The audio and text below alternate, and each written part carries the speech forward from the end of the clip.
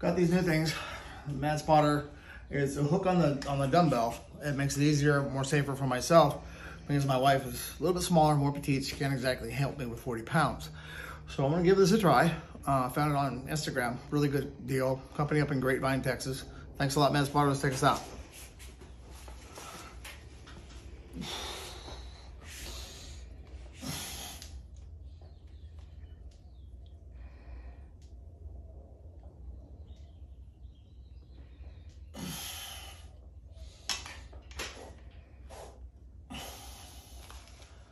Well, that was nice.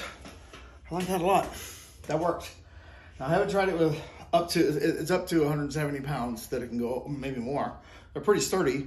Don't recommend the Walmart brand tight downs because they're a little, they're narrow for the actual hook itself.